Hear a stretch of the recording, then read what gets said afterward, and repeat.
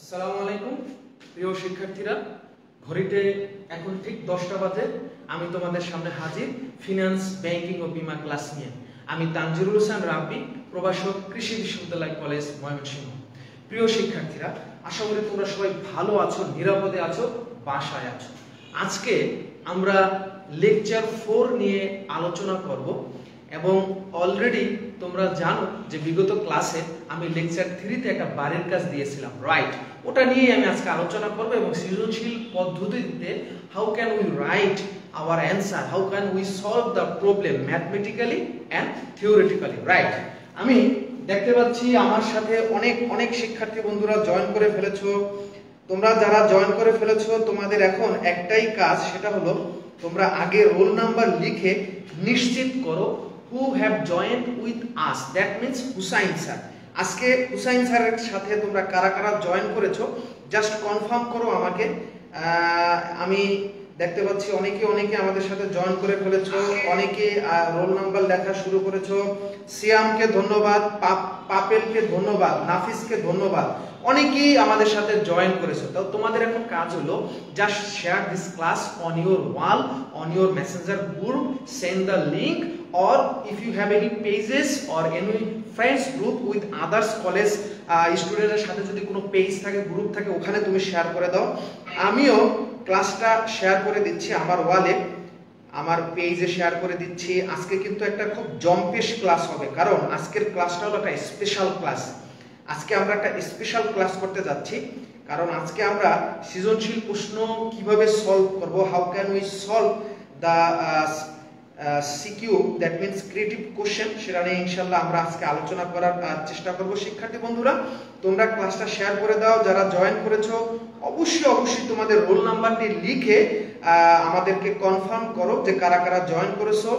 and if you have any questions, no problem, just put down your question in the comment section. After the end of this class I will try my level best to answer those questions, right?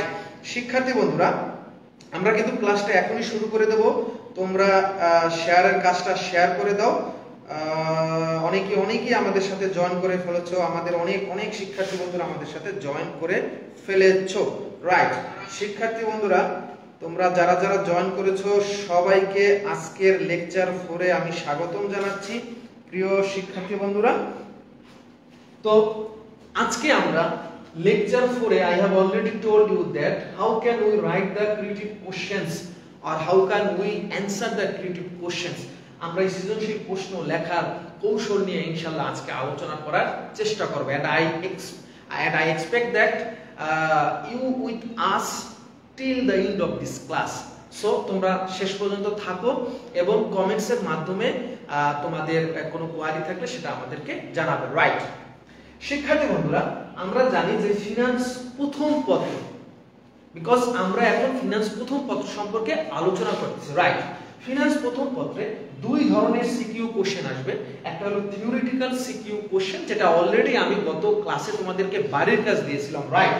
আর একটা হলো গাণিতিক কোশ্চেনই বেশি আসে। 90% question of this first paper, এই প্রথম পত্র থেকে 90% question আমাদের কিন্তু দেখা যায় গাণিতিক প্রশ্নগুলো আসে, অর্থাৎ অঙ্ক করতে হয়, রাইট? অঙ্ক করার কথা শুনে আবার কেউ ভয় পেও না। আমরা থিওরিটিক্যাল এবং গাণিতিক দুই ধরনের সিকিউ প্রশ্ন অ্যানসার দেওয়া আজকে শিখব। আমরা ছোটবেলা থেকেই এই সৃজনশীল প্রশ্ন নিয়ে আমরা মোটামুটি আমাদেরকে কি বলা যায়, ছোটখাটো একটা পিএইচডি করে ফেলেছি, রাইট? এই সৃজনশীল প্রশ্ন লেখার ক্ষেত্রে আমরা জানি যে এখানে 4 ধরনের কোশ্চেন আসে। একটা হলো জ্ঞানমূলক কোশ্চেন, একটা আসে অনুধাবনমূলক কোশ্চেন, একটা আসে প্রয়োগমূলক কোশ্চেন, আর একটা হলো উচ্চতর দক্ষতামূলক কোশ্চেন। জ্ঞানমূলক কোশ্চেন যেগুলো সাধারণত আসে সেগুলোর উত্তর এরকম আমরা লিখি এক বাক্যে। জ্ঞানের উত্তর সবসময় আমরা কিভাবে লিখবো? এক বাক্যে লেখার চেষ্টা করব। জ্ঞানমূলক যে প্রশ্নগুলো থাকে, কি লিখো, কয়টি, এই ধরনের কোশ্চেন সাধারণত আমাদের এই জ্ঞানমূলক প্রশ্নে এসে থাকে। এটার উত্তর আমরা অবশ্যই এক বাক্যে লেখার চেষ্টা করব। যেমন অর্থায়ন কি, তাহলে আমরা কিন্তু এক বাক্যে এটা লিখতে পারি, অর্থ সংগ্রহ করার প্রক্রিয়াকে অর্থায়ন বলে। কেউ যদি আরো ভালোভাবে লিখতে চাও সেও লিখতে পারো, অর্থ সংগ্রহ, অর্থ বিনিয়োগ, অর্থ নিয়ন্ত্রণ সংক্রান্ত যাবতীয় কার্যকলাপকে অর্থায়ন বলে। রাইট, অবশ্যই আমরা এক বাক্যে জ্ঞানের উত্তর দেওয়ার চেষ্টা করব এবং এখানে সাধারণত আমাদের এই জ্ঞানের অ্যান্সার কিভাবে লিখতে হয় সেটা আমরা জানি। চলে আসো অনুধাবন। অনুধাবন মূলক প্রশ্ন হলো তুমি তোমার পাঠ থেকে, অর্থাৎ তুমি যেগুলো আগে আত্মস্থ করেছো, তোমার যে পূর্বলব্ধ যে জ্ঞান, ওই জ্ঞানের আলোকে আমরা এই অনুধাবনমূলক প্রশ্নের উত্তর দেওয়ার চেষ্টা করি। তবে অনুধাবনমূলক প্রশ্নের মার্কস আমরা জানি 2। আমরা জানি যে প্রত্যেকটি অনুধাবনমূলক প্রশ্ন 2 মার্কসের হয়। তবে যদিও 2 মার্কসের হোক না কেন, এই অনুধাবনমূলক প্রশ্নের ভিতরে কিন্তু একটা থাকে জ্ঞানের উত্তরের জন্য 1 নাম্বার বরাদ্দ, আরেকটি হলো অনুধাবনের জন্য 1 নাম্বার বরাদ্দ। তার মানে অনুধাবনমূলক প্রশ্ন যদিও 2 মার্কসের থাকুক না কেন, সেক্ষেত্রে আমাদের 2টা স্টেপে লেখার চেষ্টা করব।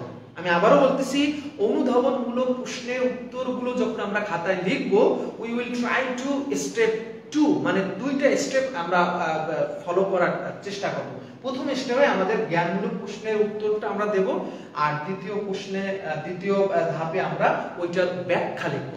যেমন অর্থায়ন কাকে বলে, এটা যদি আসে 2 মার্কে, আমি আবারও বলতেছি, অনুধাবনমূলক প্রশ্নে তোমার আসলো অর্থায়ন কাকে বলে। রাইট, এখন এই যে দেখো অর্থায়ন কাকে বলে, এই যে প্রশ্নটা আমরা মাত্র জানলাম যে অর্থায়ন কাকে বলে, এখানে কিন্তু প্রথমে আমাদের লিখতে হবে অর্থায়নের জাস্ট 1 লাইনের একটা উত্তর, অর্থ সংগ্রহ করার প্রক্রিয়াকে অর্থায়ন বলে। দ্বিতীয় স্টেপে গিয়ে আমরা এটাকে আরেকটু ভাঙব। অর্থ সংগ্রহ, সংগৃহীত অর্থ লাভজনক খাতে বিনিয়োগ এবং এই সংক্রান্ত নিয়ন্ত্রণ কার্যাবলীর পরিকল্পনা থেকে শুরু করে টোটাল কাজকে আমরা একসাথে অর্থায়ন বলতে পারি। প্রয়োজনে তুমি আরেকটু বাড়াতে পারো। এটা হলো আমাদের অনুধাবনমূলক প্রশ্ন। বা অনুধাবনমূলক প্রশ্ন এরকম আসে যে ব্যাখ্যা করো, এরকম কিন্তু প্রশ্ন আসতে পারে। যেমন মূলধন বাজেটিং, এই ধারণাটা ব্যাখ্যা করো। তাহলে প্রথমে আমরা মূলধন বাজেটিং কি খুব সংক্ষেপে 1 লাইনে লিখবো। দ্বিতীয় স্টেপে এসে আমরা মূলধন বাজেটিংটাকে আরেকটু এলাবোরেট করার চেষ্টা করব, আরেকটু এক্সপ্লেইন করার চেষ্টা করব। তাহলে অনুধাবনমূলক প্রশ্ন কিভাবে লিখবো সেটা সম্পর্কে আমাদের কোনো আর কনফিউশন নাই। চলে আসি প্রয়োগমূলক। প্রিয় শিক্ষার্থী বন্ধুরা, প্রয়োগমূলক আমরা জানি যে প্রত্যেকটি প্রয়োগমূলক যে প্রশ্ন আসে সেটার মার্কস থাকে 3।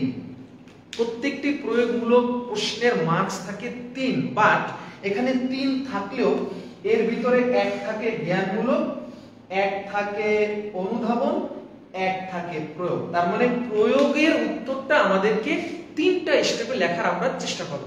We will try to write down এই যে 3 মার্কের প্রয়োগমূলক কোশ্চেনের অ্যানসার ইন 3 স্টেপস। রাইট, কিভাবে সেই 3 স্টেপসে আমরা লিখব? তোমাকে প্রশ্ন করলো যে উদ্দীপকে জনাব রহিম সাহেব কোন ধরনের অর্থায়নের কোন কাজটি সম্পাদন করেছে, ব্যাখ্যা করো।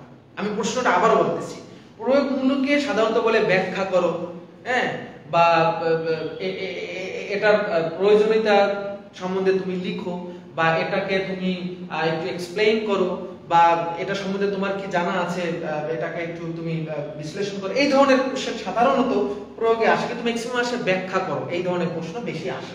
তো প্রয়োগমূলক কোশ্চেনের যখন আমরা অ্যানসার লিখব, জনাব রহিম সাহেব উদ্দীপকে অর্থায়নের কোন কাজটি সম্পাদন করেছেন, ব্যাখ্যা করো।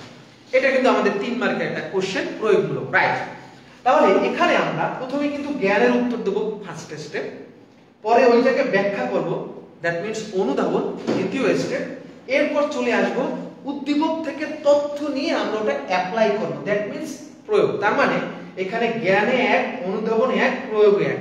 এখন তোমরা হয়তো প্রশ্ন করতে পারো, স্যার আমরা এরকম স্টেপ বাই স্টেপ কেন লাগবো? Why should we follow these steps by steps? Because তুমি যদি এই স্টেপ বাই স্টেপ ফলো করো, তাহলে ফুল অ্যানসার না লিখতে পারলেও তোমার জ্ঞান যদি ঠিক থাকে, ইউ মাস্ট গেট 1 মার্কস। তোমার অনুধাবন যদি ঠিক থাকে, you must get additional 1 mark, মানে 2 মার্ক পাবে তুমি যদি প্রয়োগটা দেখাতে নাও পারো। তার মানে স্টেপ বাই স্টেপ লেখার এই একটা সুবিধা। তাহলে আমার প্রশ্নটা কি ছিল? জনাব রহিম সাহেব উদ্দীপকে অর্থায়নের কোন কাজটি সম্পাদন করেছে। তাহলে তুমি উদ্দীপকটা পড়ে শিওর হইলা যে উদ্দীপকে আলোকে আমরা জানি যে অর্থায়নের 4টা কাজ থাকে, উদ্দীপকটা পড়ে তুমি শিওর হইলা যে এখানে এই কাজটা সম্পাদন হয়েছে। তাহলে প্রথমে জ্ঞানের উত্তর দেবা, উদ্দীপকের জনাব রহিম সাহেব অর্থায়নের অমুক কাজটি সম্পাদন করেছে, 1 মার্ক। এইটা লেখলো কিন্তু তুমি 1 মার্কস পাবা। I am ensuring you, my beloved students, I am ensuring you that তুমি যদি শুধুমাত্র এই একটাই লিখতে পারো, you must get 1 marks। এইটাই হলো সৃজনশীল পদ্ধতি। তুমি যে পর্যন্ত যাবে, তুমি যদি গেট খুলে ছাদে নাও যাইতে পারো, তুমি গেট খোলা পর্যন্ত মার্কস পাবা। তুমি গেট খুলে একতলার সিঁড়ি ভেঙে উপরে উঠলে তাও মার্কস পাবা। আবার যে একবার ছাদে চলে যেতে পারে সে ফুল মার্কস পাবে। কিন্তু যে যতটুকু রিচ করতে পারবে, he must get according to his step, তার ওই স্টেপ অনুযায়ী সে কিন্তু মার্কস পাবে, রাইট? এরপর তুমি এটাকে ব্যাখ্যা দিলাম, ওই কাজটা কাকে বলে। আমরা যে ফিনান্সের 4টা কাজ জানি, উদ্যোগের যে কাজটা আছে জ্ঞানে তো তুমি লিখে আসলা অমুক কাজ করেছে, এরপর সেটাকে তুমি ব্যাখ্যা দিলা। এরপর প্রয়োগে এসে চমৎকার মজার জিনিস হলো, প্রয়োগে আসলে কিন্তু তেমন কিছু নিজের জ্ঞান দিয়ে লেখার দরকার নেই। জাস্ট উদ্দীপকের যে তথ্যটা আছে ওই তথ্যটা তুমি কি করবা, রিলেট করবা তোমার অ্যানসারের সাথে, উদ্দীপকের সাথে রিলেট করবা। জনাব রহিম সাহেব এই কাজটা, এই ধরনের পরিকল্পনা করতেছিল, তার জন্য তার এই কাজটা করার দরকার এবং এই কাজটা তারা সেই সফলতা পেয়েছে, তার ব্যবসার এই উন্নয়ন হয়েছে, তাই বলা যায় উদ্দীপকের আলোকে জনাব রহিম সাহেব ওই কাজটি করেছেন। এভাবে সুন্দর করে তুমি বুঝাই দিলা, তার মানে তুমি আরো 1 মার্কস এডিশনালি বুক করে দিলা। শিক্ষার্থীরা এখন আসো উচ্চতর দক্ষতা। আমরা জানি যে উচ্চতর দক্ষতা, প্রত্যেকটা উচ্চতর দক্ষতায় প্রশ্ন আসে 4 এবং এটা জ্ঞানের সর্বোচ্চ স্তর। এখানে তোমার নিজের মূল্যায়ন করতে বলে, বিশ্লেষণ করতে বলে, যৌক্তিকতা ব্যাখ্যা করতে বলে, বা তুমি কোনটা গ্রহণ করবা মতামত দাও, বা তোমার মানে তোমার লজিক এখানে পেশ করো, বা এই দুইটার ভিতরে কোনটা তোমার নেওয়া উচিত, কেন উচিত, কাজটা কি ঠিক করেছে কিনা মূল্যায়ন করো, বা একটু আলোচনা করো, একটু বিশ্লেষণ করো, সংশ্লেষণ করো, কেন করলো, কেন করেনি, এই ধরনের জাস্ট তোমার মাথাটাকে একটু ব্রেন স্টর্মিং করতে হবে, তোমার একটু চিন্তা ভাবনা করতে হবে যে কেন হয়েছে। তো যদিও উচ্চতর দক্ষতায় আমরা জানি যে প্রত্যেকটা উচ্চতর দক্ষতায় 4 মার্কস থাকে, বাট প্রত্যেকটা উচ্চতর দক্ষতার ভিতরে 1 থাকে জ্ঞানের জন্য, 1 থাকে অনুধাবন, 1 থাকে প্রয়োগ এবং ফাইনালি 1 থাকে উচ্চতর দক্ষতা। দ্যাট মিন্স আমরা যখন উচ্চতর দক্ষতা প্রশ্নের উত্তর দিতে যাব, we must follow 4 steps. 1 step for জ্ঞানের জন্য, 2nd স্টেপ অনুধাবন, 3rd স্টেপ প্রয়োগ এবং ফাইনাল উচ্চতর দক্ষতা আমরা লিখব। তাহলে এখানে প্রশ্নটা এরকম থাকতে পারে, উদ্দীপকের জনাব রহিম সাহেবের অর্থায়নের যে কাজটি করেছেন সেটা যৌক্তিকতা মূল্যায়ন করে। ঠিক আছে বন্ধুরা, প্রশ্নটা ভালো করে শোনো। উদ্দীপকের জনাব রহিম সাহেব যে কাজটা করেছে তার যৌক্তিকতা মূল্যায়ন করো, এটা হলো তোমার প্রশ্ন। আবার বলতেছি, উদ্দীপকে জনাব রহিম সাহেব যে কাজটি করেছে তার যৌক্তিকতা মূল্যায়ন করো, এটা হলো তোমার প্রশ্ন, রাইট? এখন এই প্রশ্নটা যখন আমরা অ্যানসার দিতে যাব, প্রথমে আমরা লিখব উদ্দীপকে জনাব রহিম সাহেব কোন কাজটি করেছে। উদ্দীপকে জনাব রহিম সাহেব অমুক কাজটি করেছে, জ্ঞান 1 মার্ক কনফার্ম। ওই কাজটির ব্যাখ্যা লিখবা, দ্যাট মিন্স অনুধাবন 2 মার্ক কনফার্ম। উদ্দীপকে যে আসলে সেই কাজটা করেছে, উদ্দীপকের তথ্যকে রিলেট করে অ্যাপ্লাই করবা যে হ্যাঁ এই কাজটা সে করেছে, আর আমরা সিমিলারিটি পেয়েছি। মানে আমাদের বইতে অর্থায়নের ওই কাজটির ব্যাখ্যার সাথে, ওই কাজটির সংজ্ঞা অনুসারে জনাব রহিম সাহেব উদ্দীপকে যে কাজগুলো করেছে ওই কাজটা আসলে ওই ফিনান্সের ওই কাজের সাথে রিলেট করে, দ্যাট মিন্স প্রয়োগ করলাম, আরো 1 মার্কস পাই। কিন্তু প্রশ্নটা কিন্তু এগুলা না, প্রশ্ন ছিল কি উদ্দীপকে জনাব রহিম সাহেব অর্থায়নের যে কাজটি করেছে তার রেশনালিটি, তার যৌক্তিকতা মূল্যায়ন করতে বলেছে। তাহলে আমরা এখন দেখবো যে আসলে কি উদ্দীপকে ওই কাজটা করার জন্য রহিমের ঠিক আছিল, বা এছাড়া কি অল্টারনেটিভ আরো কাজ করে রহিমের ওই চাহিদা কি মিটতো। মানে রহিম সাহেব যে কাজটা করেছে অর্থায়ন, এটা ছাড়াও কি অন্য কাজ করে তার চাহিদা বা তার যে কোয়ারি আছে কোয়ারি মিট আপ করা সম্ভব ছিল কিনা। এইভাবে তুমি একটু আলোচনা করে 2 থেকে 3 বাক্যের ভিতরে প্রয়োগটা দেখাবো, উচ্চতর দক্ষতাটা দেখাবো, তার মানে তুমি 4 মার্কস। এখন আসো শিক্ষার্থী বন্ধুরা, এই যে আমরা জানলাম যে জ্ঞানমূলক, অনুধাবনমূলক, প্রয়োগমূলক, উচ্চতর দক্ষতামূলক যে 4টা স্টেপ সম্বন্ধে আমরা মাত্র জানলাম। এখানে একটি কথা তোমরা ভালো করে মনে রাখবে, সেটা হলো সৃজনশীল পদ্ধতিতে পৃষ্ঠা ভরে লিখলে যে মার্কস বেশি পাওয়া যাবে এটা ভুল কথা, মাথার মধ্যে সেট করে নাও। সৃজনশীল পদ্ধতিতে পৃষ্ঠা ভরে লিখলেই যে বেশি মার্কস পাওয়া যাবে এটা ভুল কথা। এই রং কাজ আমরা আর করব না। আমরা অল্প কথার উত্তর দেওয়ার চেষ্টা করব। একটা সৃজনশীল প্রশ্ন 4 মার্কের জন্য যেটা আসে, তুমি 10 থেকে 11 লাইনের ভিতরে কিন্তু তুমি এই প্রশ্নের উত্তরটা শেষ করতে পারবে। আমি ইনশিওরিং করলাম যদি তুমি এই স্টেপ বাই স্টেপ ফলো করো, তাহলে তোমার লেখার মানও ভালো হবে এবং পৃষ্ঠা কমবে, কষ্ট কম হবে, টাইম সেভ হবে। টাইম কনজিউমিং কম হওয়া মানে তুমি প্রেসারে থাকবে না এবং তোমার খাতাটা খুব সুন্দর থাকবে, দেখাবে। তো এখানে আমি আরেকটি কথা একটু তোমাদেরকে একটু ধরাই দিতে চাই, যেহেতু তোমরা প্রায় এটা ভুল করো। প্রিয় শিক্ষার্থী বন্ধুরা, আমরা আসলে অনেকে কিন্তু এই স্টেপটা ফলো করি না। অনেকে করি, অনেকে করি না। যারা করি না তাদের খাতায় অবস্থা, যারা আমরা এক্সামিনার, আমরা যখন খাতা দেখতে যাই অ্যাজ এ পরীক্ষক হিসাবে, আমরা খুঁজতে থাকি যে উদ্দীপকের আলোকে যে প্রশ্নটা চেয়েছে সেটার মূল উত্তরটা কোথায় আছে। আমরা কিন্তু খুঁজতে থাকি। তুমি প্রশ্ন চাইলো আম গাছে কয়টা আম, তুমি জাম গাছ বানাইয়া, জাম গাছে জাম ধরাইয়া, জাম পাকাইয়া একেবারে তলে একেবারে মানে কি বলবো জামে জামান্তর হয়ে গেছে, এটা কিন্তু আসলে তুমি কোনো মার্কস পাবে না। তোমার প্রশ্নটা ছিল আম গাছে আম কয়টা, তুমি জাম গাছে জাম ধরাইলে তো লাভ নাই, পাকাইয়াও তো লাভ নাই। তার মানে টু দ্য পয়েন্টে অ্যান্সার দিতে হবে। এই স্টেপ বাই স্টেপ যদি আমরা ফলো করি, ইনশাআল্লাহ আমরা পথ হারাবো না, সঠিক ট্র্যাকে আমরা থাকবো। এখন আসো শিক্ষার্থী বন্ধুরা, এইটা হলো থিওরিটিক্যাল সিস্টেমে আমরা কিভাবে অ্যান্সার দেব। কিন্তু আমরা জানি ফিনান্স প্রথম পত্রে আমাদের 90% এর মতো গাণিতিক উত্তর দিতে হবে। That means mathematical creative question আমাদের সলভ করতে হবে, রাইট? এইটা সাধারণত আমাদের প্রশ্ন আসবে অঙ্ক। তবে এই গাণিতিক প্রশ্নের ক্ষেত্রেও আমাদের কিন্তু এই স্টেপগুলো ফলো করতে হবে। প্রথমে আসো জ্ঞানমূলক। জ্ঞানমূলক মানে হলো তুমি আগে সূত্রটা লিখবা, অর্থাৎ তুমি যে সূত্রটা লিখলা। জ্ঞানমূলক মানে হলো গাণিতিক প্রশ্নের ক্ষেত্রে জ্ঞানমূলক মানে হলো তুমি সূত্রটা লিখতে পারছো কিনা। যদি সূত্র সঠিক হয় তুমি মার্কস পাবা। অনুধাবন হলো ওই সূত্রের ব্যাখ্যা লিখতে হবে। আমরা ফিনান্সে কিন্তু সূত্র শুরু হবে, যখন শুরু হবে আর শেষ হবে না, মানে খালি সূত্রের সাথে আমরা কি করতে পারবো, হাবুডুবু খাতে থাকবো। ওই সূত্র যখন শুরু হবে তখনই আমরা দেখবো। জাস্ট আমি আগে একটু অ্যাডভান্স বলে দিচ্ছি। অনুধাবন বলতে বোঝাচ্ছে যে তুমি ওই সূত্র যেটা লিখছো সেটার ব্যাখ্যা লাগবে। যেমন এন মানে কি, পিভি মানে কি, এফবি মানে কি, এ প্লাস বি হোল স্কয়ার, এখানে এ মানে কি, বি মানে কি, এগুলো সুন্দর করে ব্যাখ্যা দেওয়া, এটা হলো অনুধাবন। এটার জন্য 1 মার্কস। প্রয়োগ, উদ্দীপকের তথ্যগুলো সূত্র যেটা প্রথমে তুমি লিখেছিলা ওইটা ঠিকমতো বসাইতে পারছো কিনা। ক্যালকুলেশন কিন্তু এখনো যায় নাই। তুমি উদ্দীপকের তথ্যগুলো সূত্র অনুযায়ী বসাইতে পারছো কিনা। বসানোর পর যদি তুমি রেজাল্ট বের করতে পারো, রেজাল্ট সঠিক হয়, তাহলে আমরা বলবো তোমার প্রয়োগ ঠিক আছে, তুমি 3 এর 3 পাবা, রাইট? তবে আমরা সাধারণত ইন্টারনাল এক্সামে যেটা করি, কারণ আমরা এত স্বাধীনতা দেই না, আমরা একটু কঠিন করি, তাহলে স্টুডেন্টরা একটু বেশি কেয়ারফুল হয়। সেটা হলো আমরা ফুল মার্কসটা চাই। এই ফুল মার্কসটা চাওয়ার কারণে আমরা ফুল অ্যানসারটাও চাই। আমরা চাই ফুল মার্কসটা তোমরা আমাদের কাছ থেকে নাও, এই কারণে আমরা ফুল অ্যানসারটা চাই। আমরা একটু কঠিন করি, দেখা যায় গাণিতিক সমস্যাগুলো একটু সঠিকভাবে না হলে আমরা কিছু মার্কস কেটে রাখি, যদিও বোর্ডের সিস্টেম অনুযায়ী তুমি ফুল মার্কস পাবা। এখন আমরা কিছু মার্ক হাতে রেখে দিই, কারণ হলো আমাদের কলেজে ইন্টারনাল পরীক্ষা যদি তুমি 20 পাও, দ্যাট মিন্স তুমি ফাইনালে পাবা 30।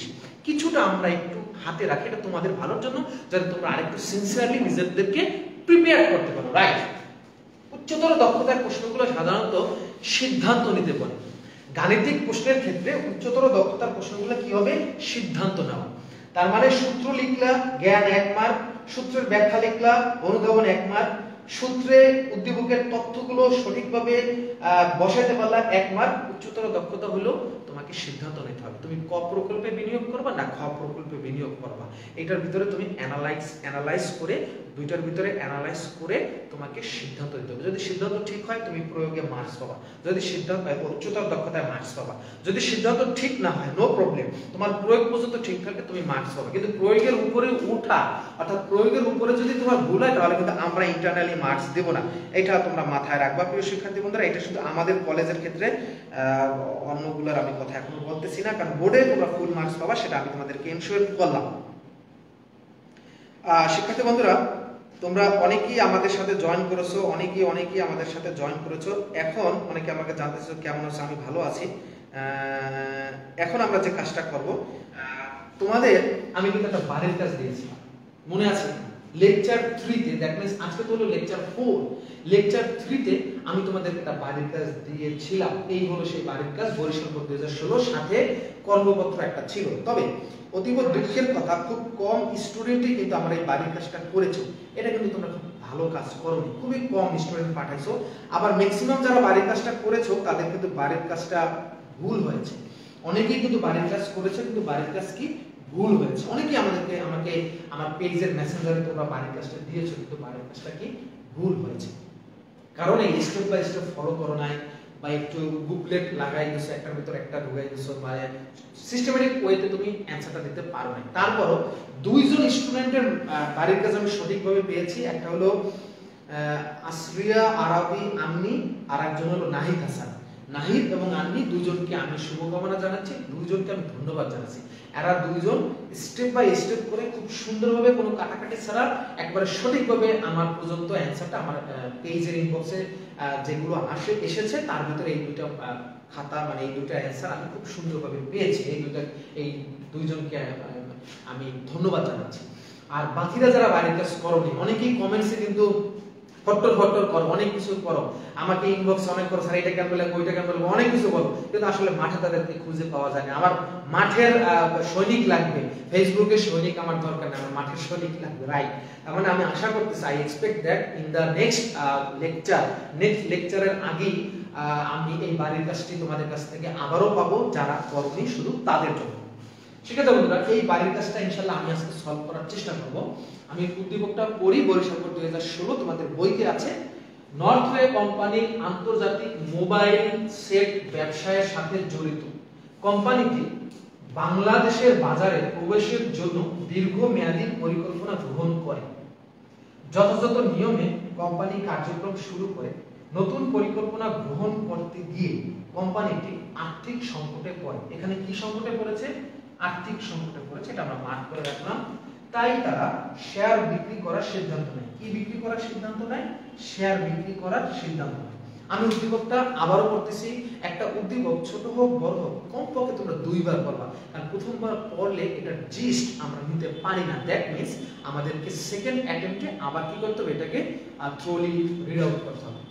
নর্থওয়ে কোম্পানি আন্তর্জাতিক মোবাইল সেট ব্যবসায়ের সাথে জড়িত। কোম্পানিটি বাংলাদেশের বাজারে প্রবেশের জন্য কি ধরনের পরিকল্পনা নিতে চাচ্ছে? দীর্ঘমেয়াদী পরিকল্পনা নিতে চাচ্ছে। যথাযথ নিয়মে কোম্পানি কার্যক্রম শুরু করে নতুন পরিকল্পনা গ্রহণ করতে গিয়ে কোম্পানিটি আর্থিক সংকটে পড়ে, তাই তারা শেয়ার বিক্রি করার সিদ্ধান্ত নেয়। এটা আমাদের প্রশ্ন। আমি ক এবং খ আনি নাই। ক এবং খ খুবই সহজ দুইটা প্রশ্ন ছিল। অর্থায়ন কি আর সামাজিক দায়বদ্ধতা কাকে বলে, এটা আমি আজকে আলোচনা করবো না, এটা খুবই সহজ তোমরা পারো। আমি যেটা নিয়ে আলোচনা করব সেটা হলো গ, দ্যাট মিন্স প্রয়োগ, এবং ঘ, দ্যাট মিন্স উচ্চতর দক্ষতা। গ প্রশ্নটা কি আছে? নর্থ কোম্পানির শেয়ার বিক্রয় কোন ধরনের কার্যাবলী? অর্থায়নের যে কাজগুলো আছে সেই কাজগুলোর সাথে নর্থ কোম্পানির শেয়ার বিক্রয় এটা কোনটার সাথে রিলেট করে, এটা তোমাকে ব্যাখ্যা করতে হবে, ইউ হ্যাভ টু এক্সপ্লেইন। ঘ নাম্বার, দ্যাট মিন্স উচ্চতর দক্ষতার প্রশ্নটা কি আছে? কোম্পানির শেয়ার বিক্রির সিদ্ধান্ত যথার্থ কি না? Question mark. কোম্পানির শেয়ার বিক্রির সিদ্ধান্ত যথার্থ কি না, এটা কিন্তু একটা জ্ঞানমূলক প্রশ্ন, রাইট? উত্তর হবে হ্যাঁ অথবা না, রাইট? আচ্ছা, এটা পরে যাচ্ছে। পরে বলছে কি মতামত। এই মতামত দিতে গিয়ে তোমার উচ্চতর দক্ষতার আগে বাকি স্টেপগুলো ফলো করে আসতে দেখবে, অনুধাবন এবং প্রয়োগ। তাই এটা ছিল আমাদের একটা উদ্দীপক, বরিশাল বোর্ড 2016। এই উদ্দীপকটা এখন আমরা এই সিস্টেম অনুযায়ী সলভ করার চেষ্টা করব। সেক্ষেত্রে বন্ধুরা, আমরা এখন দেখি আমাদের প্রথম প্রশ্নটা আছে, নর্থ কোম্পানির শেয়ার বিক্রয় কোন ধরনের কার্যাবলী? নর্থ কোম্পানির শেয়ার বিক্রয় কোন ধরনের কার্যাবলী? আমরা জানি যে আমাদের অর্থায়নের চারটা কাজ। অর্থায়নে there are four functions of finance. First one is raising fund, মানে তহবিল সংগ্রহ। দেন হলো ক্যাপিটাল বাজেটিং, মূলধন বিনিয়োগ, যেটা আমরা বলি দীর্ঘমেয়াদী বিনিয়োগ। দেন হলো স্বল্পমেয়াদী সম্পদ ব্যবস্থাপনা। ফাইনাল হলো আমরা যেটা করি প্রফিট ডিসবার্স করি, মানে তহবিল বন্টন। এই চারটা কাজের ভিতরে নর্থ কোম্পানি যে শেয়ার বিক্রি করছে এটা কোন ধরনের কাজ? শেয়ার আমরা কিনতেও পারি, শেয়ার আমরা বিক্রিও করতে পারি। শেয়ার বাজারে গিয়ে আমরা শেয়ার কিনতেও পারি, শেয়ার বিক্রিও করতে পারি। যখন আমরা শেয়ার বিক্রি করি আমরা শেয়ার হোল্ডারদের কাছ থেকে টাকা পাই, দ্যাট মিন্স আমাদের ক্যাশ ইনফ্লো হয়, আমাদের ব্যবসায় নগদ টাকা আসে, রাইট? আমরা যখন শেয়ার বিক্রি করি, আমরা ঋণপত্র বিক্রি করি, কারা কেনে? শেয়ার হোল্ডাররা কেনে, ঋণপত্র হোল্ডাররা কেনে। তারা হলো প্রতিষ্ঠানের শেয়ার মালিক, তারা আমাদেরকে ক্যাপিটাল দেয়। এই এগেইনস্টই তো আমি তাদেরকে শেয়ার দিচ্ছি। তাহলে কোম্পানি এই যে শেয়ার বিক্রি করলো, এই শেয়ার বিক্রি করে কোম্পানির প্রতিষ্ঠানের ভিতরে অর্থের সমাগম ঘটলো, তহবিলের সমাগম ঘটলো। That means this company have engaged in raising capital, raising fund. That means this company is going to raising fund through selling its shares to share market. তার মানে আমরা বলতে পারি নট কোম্পানির যে কাজটি করেছে এই কাজটা হলো তহবিল সংগ্রহ কাজ। তাহলে চলে আসো আমরা স্টেপ বাই স্টেপ কিভাবে লিখব। প্রথমে স্টেপে লিখব নট কোম্পানির শেয়ার বিক্রির কাজটি তহবিল সংগ্রহ বা অর্থ সংগ্রহের কাজ। গেল। অনুধাবনে আমরা গিয়ে এটার ব্যাখ্যা দেব। অর্থায়নের প্রথম কাজ হলো তহবিল সংগ্রহ কাজ। একটি প্রতিষ্ঠানের নিজস্ব মূলধন বা শেয়ার মূলধন কতটুকু হবে, ঋণকৃত মূলধন কতটুকু হবে, অর্থাৎ মূলধন কাঠামো কিরকম হবে, এটা নিরূপণ করার যে কাজটি সেটাই হলো তহবিল সংগ্রহ। এই জন্য প্রতিষ্ঠান কি করে? এই জন্য প্রতিষ্ঠান প্রয়োজনীয় অর্থের কি পরিমাণ নিজস্ব উৎস থেকে সংগ্রহ করবে বা শেয়ার বিক্রি করে সংগ্রহ করবে, কি পরিমাণ অর্থ ঋণকৃত মূলধন থেকে সংগ্রহ করবে, এটা নির্ধারণ করাকে তহবিল সংগ্রহ বা অর্থ সংগ্রহ কাজ বলা হয়। এবং প্রত্যেকটা উৎসের সুবিধা অসুবিধা যাচাই করে সঠিক উৎস থেকে প্রতিষ্ঠান তহবিল সংগ্রহ করবে। এটা আমরা লিখতে পারি অনুধাবন। ঠিক আছে, এক বা দুই বাক্য। এরপর আসলে প্রয়োগ, যেহেতু আমাদের এটা প্রয়োগমূলক কোশ্চেন। এরপর আমরা প্রয়োগে গিয়ে কি করব? এই উদ্দীপকের যে তথ্যগুলো আছে সেই তথ্যগুলোই আমরা ব্যাখ্যা করব। কিভাবে করব? যে উদ্দীপকের নর্থওয়ে কোম্পানি একটি আন্তর্জাতিক মোবাইল সেট ব্যবসায়ের সাথে জড়িত। এই কোম্পানিটি বাংলাদেশে প্রবেশ করতে যাচ্ছে, অর্থাৎ বাংলাদেশে তারা ব্যবসা শুরু করতে যাচ্ছে। এই জন্য তাদের প্রথম যেই কাজটা সেটা হলো তহবিল সংগ্রহ করতে হবে। আর এই তহবিল সংগ্রহ করার জন্য তারা কি করলো? তারা শেয়ার বিক্রির সিদ্ধান্ত নিল। এবং আমরা জানি শেয়ার বিক্রির দ্বারা প্রতিষ্ঠানের মূলধনের সমাগম ঘটে। তাই উদ্দীপকে বর্ণিত নর্থওয়ে কোম্পানিটি তহবিল সংগ্রহ কাজের সাথে জড়িত এবং তহবিল সংগ্রহ কাজটি করেছে। তাহলে দেখো তোমার কি অনেক কিছু লেখা যাচ্ছে বা অনেক কিছু লেখার প্রয়োজন হচ্ছে না। তার মানে এখানে উদ্দীপকের যে সিদ্ধান্তটা সেটা হলো তহবিল সংগ্রহ সিদ্ধান্ত বা অর্থ সংস্থান সিদ্ধান্ত বা অর্থ সংগ্রহ সিদ্ধান্ত। তাহলে আমাদের কিন্তু আসলে বেশি লেখা লাগেনি, আমরা স্টেপ বাই স্টেপ ফলো করছি। এই ফলো করার কারণে আমরা 7 থেকে 8 বাক্যের ভিতরে বা 8-9 বাক্যের ভিতরে আমরা ইনশাআল্লাহ এই প্রয়োগমূলক প্রশ্নের উত্তর দিতে যথাযথভাবে সমর্থ হব। রাইট, চলে আসো আমরা এখন পরের প্রশ্ন লিখি। দ্যাট মিন্স আমাদের উচ্চতর দক্ষতা। কোম্পানির শেয়ার বিক্রির সিদ্ধান্ত যথার্থ কিনা মতামত দাও। কোম্পানির শেয়ার বিক্রির সিদ্ধান্তটা যথার্থ কিনা মতামত। এটা হলো আমাদের উচ্চতর দক্ষতা প্রশ্ন। তারপর আমাদের এর ভিতরে জ্ঞানের উত্তর দিতে হবে, অনুধাবন দিতে হবে, প্রয়োগ দিতে হবে এবং শেষে আমাদের উচ্চতর দক্ষতা চিন্তা ভাবনার শেষ স্তরে গিয়ে আমাদেরকে পৌঁছাতে হবে। রাইট, তাহলে কোম্পানির শেয়ার বিক্রির সিদ্ধান্ত যথার্থ কিনা।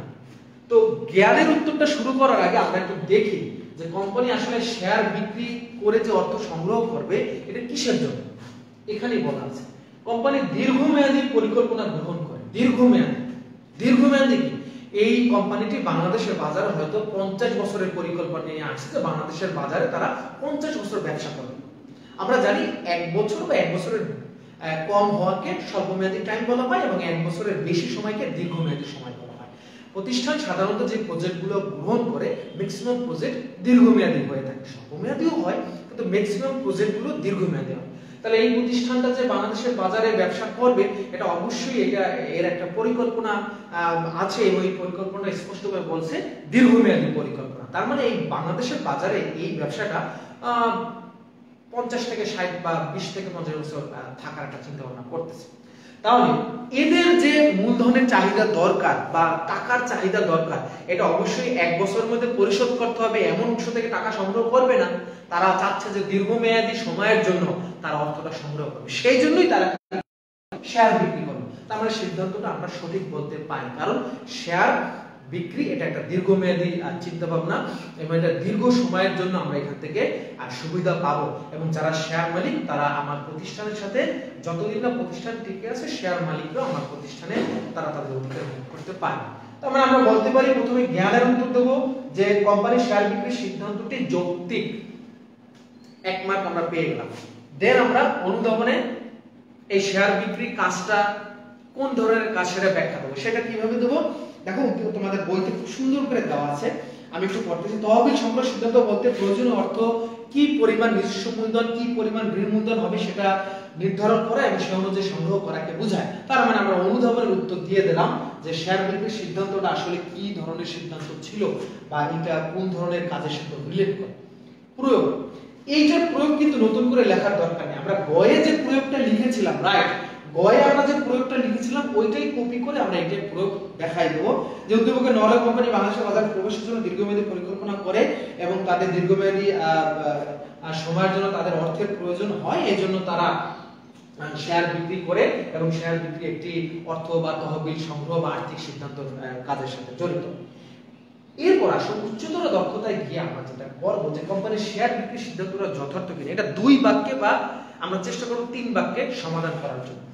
শেয়ার বিক্রি করতে চাচ্ছে, কোম্পানি তো ঋণপত্র বিক্রি করেও তো তারা তহবিলটা সংগ্রহ করতে পারতো, রাইট, কেন তারা ঋণপত্র বিক্রি করলো না? ঋণপত্র তো দীর্ঘমেয়াদী, আমরা জানি শেয়ার যেমন একটি আর্থিক সম্পদ দীর্ঘমেয়াদী, পুঁজিবাজারের একটি আর্থিক সম্পদ, আবার ঋণপত্র তো পুঁজিবাজার বা মূলধন বাজারের একটি আর্থিক সম্পদ যেটা দীর্ঘমেয়াদী সময়ের জন্য প্রতিষ্ঠান হোল্ড করে রাখতে পারে। তার প্রশ্ন হলো কেন কোম্পানি শেয়ারটা বিক্রি করলো, ঋণপত্র কেন বিক্রি করলো? এখানেই কিন্তু যৌক্তিকতার মূল অ্যানসারটা আছে। আমরা জানি যারা শেয়ার হোল্ডার তাদেরকে প্রতিষ্ঠান যদি লভ্যাংশ না দেয় প্রতিষ্ঠান কিন্তু দেউলিয়ার সমস্যায় পড়বে না। কিন্তু যদি ঋণপত্র বিক্রি করে তার অর্থ সংগ্রহ করত, আর ঋণপত্র যাদের কাছ থেকে আমরা ঋণপত্র বিক্রি করে টাকা সংগ্রহ করছি, দ্যাট মিন্স বন্ড হোল্ডার বা ঋণপত্র হোল্ডার, তাদেরকে যদি কোম্পানি সুদ দিতে গিয়ে ব্যর্থ হইতো তাহলে কোম্পানি কি হয়ে যেত? ব্যাংকরাপ্ট হয়ে যেত, রাইট, কোম্পানিটা দেউলিয়া হয়ে যেত। তার মানে এখানে দীর্ঘমেয়াদী ঝুঁকি এড়ানোর জন্য কোম্পানি কি করছে? আর্থিক একটা ঝুঁকির সম্ভাবনা থাকতো যদি কোম্পানি ঋণপত্র বিক্রি করে, তাহলে সেটা কিন্তু না, সেটা কোম্পানি এড়ানোর জন্যই কোম্পানি কি করলো? শেয়ার বিক্রি করলো। এখানে কোনো আর্থিক ঝুঁকি নাই, অর্থাৎ সুদ পরিশোধের ঝামেলা নাই, ঠিক আছে? কোম্পানি লভ্যাংশ দিতেও পারে, নাও দিতে পারে, রাইট। তাহলে আমরা এখানে সুন্দর করে গুছিয়ে কি লিখবো যে শেয়ার মূলধনের মাধ্যমে তহবিল সংগ্রহ করা হলে প্রতিষ্ঠান দীর্ঘমেয়াদী সময়ের জন্য ব্যবহার করতে পারবে। দীর্ঘমেয়াদী ঋণের মাধ্যমেও কোম্পানি ইচ্ছা করলে এই তহবিলটা সংগ্রহ করতে পারত, তবে সেক্ষেত্রে কোম্পানির আর্থিক ঝুঁকির সম্ভাবনা থাকতো। কোম্পানি এই আর্থিক ঝুঁকির সম্ভাবনাকে এড়ানোর জন্যই শেয়ার বিক্রির এই অপশনে গিয়েছে বা এই পদ্ধতিতে কোম্পানি মূলধন সংগ্রহ করেছে। তাই বলা যায় কোম্পানির শেয়ার বিক্রির মাধ্যমে তহবিল সংগ্রহ সিদ্ধান্তটি অত্যন্ত লজিক্যাল, তোমরা লেখবা কি অত্যন্ত যৌক্তিক হয়েছে। তাহলে শিক্ষার্থী বন্ধুরা দেখো, আমরা কিন্তু খুব বেশি সেন্টেন্স এখানে আমাদের ব্যয় করতে হয় না, বেশি সেন্টেন্স কিন্তু আমাদের এখানে লেখার দরকার নাই। আমরা খুব অল্প সেন্টেন্সে মূল কথাটা, শিক্ষার্থী বন্ধুরা সৃজনশীল পদ্ধতির মূল উদ্দেশ্য হলো অল্প কথায়, খুব অল্প কথায় আমরা মূল জিনিস লেখার চেষ্টা করব। খাতা বইরা লেখলে সৃজনশীল পদ্ধতিতে মার্কস বেশি হয়, এইটা ভুলে যেতে হবে। একজন স্টুডেন্ট কমেন্টস করছে, ফারদিন, গুড মর্নিং স্যার, আগের ক্লাসগুলো কি করে পাবো? আগের ক্লাস কোথায় পাবা এটা আমার আজকের ক্লাস শেষ পর্যন্ত দেখো, তাহলে আগের ক্লাস কোথায় পাবা সেই জায়গাটা আমি বলে দেবো। অনেকেই সালাম দিয়েছো, সবাইকে ওয়ালাইকুম আসসালাম বনহারে বলে দিলাম। ক্লাসে ছিলাম, উত্তর দিতে পারি নাই, ভালো আছে, খুব ভালো আছে আলহামদুলিল্লাহ, আল্লাহর কাছে শুকরিয়া, আল্লাহ তাআলা আমাকে ভালো রাখছে। আমি ক্লাসটা শেষ করে দেবো। শিক্ষার্থী বন্ধুরা শেষ করার আগে অনেকে যে জানতে চাইছো যে স্যার আমরা যে ক্লাসগুলো এখন পড়তেছি বা আপনার আগের ক্লাসগুলো কোথায় পাবো? অবশ্যই আমাদের কলেজের পেজে ক্লাসগুলো আছে, জাস্ট তুমি খুঁজে নাও আমাদের ক্লাসগুলো। যদি তুমি খুঁজতে ব্যর্থ হও বা তোমার যদি খুঁজতে কষ্ট হয় যে স্যার আমি খুঁজতে পারবো না বা স্যার আমার একটু যদি একসাথে গুছিয়ে দেন সব ক্লাসগুলো, সেটাও ব্যবস্থা আছে। সেটার জন্য তোমাকে কোথায় যেতে হবে? সেটার জন্য শিক্ষার্থী বন্ধুরা তোমাকে আমার ইউটিউব চ্যানেলে যেতে হবে। জাস্ট তুমি ইউটিউবে গিয়ে লেখো তানজিরুল হুসাইন রাব্বি, বাস এটা যদি লেখো তাহলে আমার ইউটিউব চ্যানেলে পেয়ে যাবে, ইউটিউব চ্যানেলে ঢুকে গেলে আমার ক্লাসটা ওখানে যাবে। And I am requesting you please subscribe my channel, hit the notification bell, then you will be able to get new classes from Hussain sir, right? শুধু ফিনান্স না, হিসাব বিজ্ঞানের কিছু ক্লাস তোমাদের জন্য অনলি ফর ইউ আমি ডিজাইন করেছি। আর আরেকটি বিষয় হলো আমার একটি পেজ আছে, ওই পেজেও তোমরা ইনশাআল্লাহ ক্লাসগুলো পাবে। বাংলায় যদি তুমি তানজিরুল হোসেন রাব্বি লিখে দাও ইনশাআল্লাহ আমার পেজটা তোমরা পাবে। পেজটাকে লাইক দিয়ে রাখো, ওইখানেও আমি বেশ কিছু মোটিভেশনাল স্পিচ দেই বা আমার বেশ কিছু তথ্য ওখানে আছে, তোমরা ওখানে পাবে। অনেক সুন্দর সুন্দর ঘটনা, বিভিন্ন জিনিস আমি শেয়ার করি, ক্লাসের লিংক তো আছেই। তাহলে শিক্ষার্থী বন্ধুরা আজকে আমি বিদায় নেব। বিদায় নেওয়ার আগে আরেকটি কথা বলে যাই, আমাদের যে ক্লাসগুলো হচ্ছে সবাই নিয়মিত ক্লাস করবা, কারণ এইটাই কিন্তু তোমার ভার্চুয়াল ক্লাস। তোমার কলেজ কিন্তু এখন তোমার মোবাইলে, অর্থাৎ তুমি মোবাইলে যখন ক্লাস হবে তখন আমাদের এই মোবাইলে থাকা মানে তুমি আমাদের ক্লাসে আসো, রাইট? এই জন্য নিয়মিত ক্লাসগুলো করবে এবং এই কোভিড-19 ইনশাআল্লাহ আমরা আশা করতেছি খুব দ্রুতই শেষ হয়ে যাবে। আমরা সবাই দোয়া করি শেষ হওয়ার সাথে সাথে আমরা কিন্তু আবার ফিজিক্যালি ক্লাসে চলে আসবো, একসাথে সবাই আগের মতো আমরা ক্লাস করার সুযোগ পাবো। আরেকটি কথা তোমাদেরকে বলে যাচ্ছি, সেটা হলো আমরা যে যে ধর্মেই আছি আমরা ধর্মের বিধি নিষেধ মানার চেষ্টা করব, ধর্মীয় অনুশাসন অনুযায়ী আমরা আমাদের জীবনকে চালানোর চেষ্টা করব। মনে রাখবা এই কথাটা আমি প্রায়ই বলি, একই লাইব্রেরির সেলফে কোরআন শরীফ এবং ভগবত গীতা থাকে, তারা নিজেদের ভিতরে কখনোই মারামারি করে না। যারা মারামারি করে তারা এই কিতাবগুলো কোনোদিন পড়েই নাই।